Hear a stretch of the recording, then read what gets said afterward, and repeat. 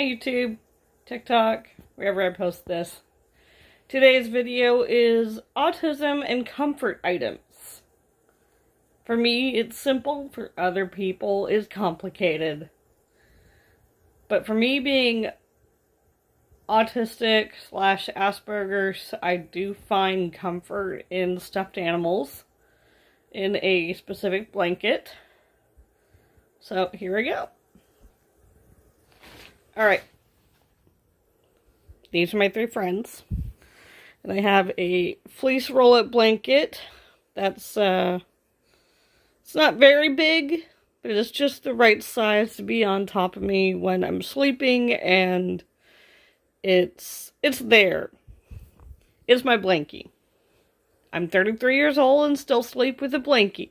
So sue me and get over it. And if you have a problem, you can move on to watch other videos elsewhere.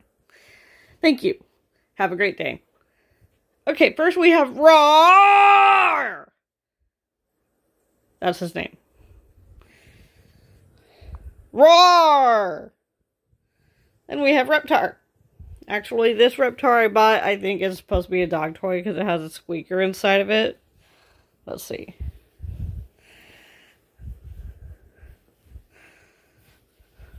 There it is. Yeah, I found the squeaker.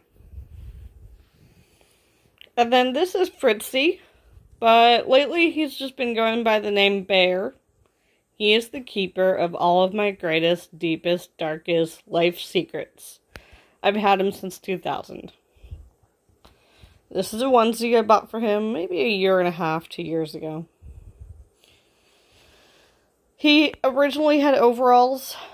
They were like kind of a khaki material. They were dark green. But you know, after 20 years of using a stuffed animal as a comfort item, and if their clothes are removable, they tend to wear out. And the one piece of overalls did wear out. And across the bib of the overalls, it said 2000, because he was the 2000 Character Club or Charter Club brand of teddy bear from Macy's, I believe. Nordstrom or Macy's. And every year from the 80s to the mid-2000s, there was a new teddy bear on the shelf or introduced by Macy's around every Christmas. And he has actually a lot of brothers and sisters from his year available on eBay.